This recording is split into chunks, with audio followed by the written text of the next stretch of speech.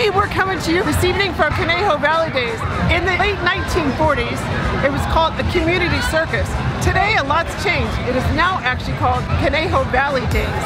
It started out with animals and movie stars, and in those days the movie stars were like the silent movie stars.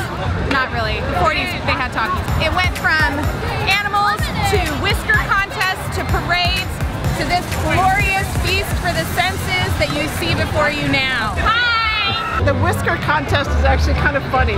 38 men entered. With the twirlies and everything. Now, you get to pay a lot of money to buy really bad for you food that tastes fantastic, and then pay more money and go on rides. This is my style of ride.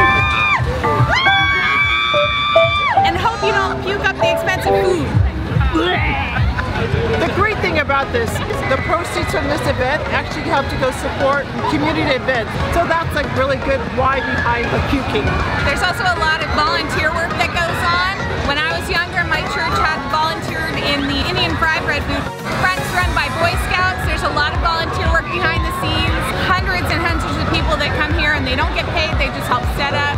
They come and perform. It's an amazing community event.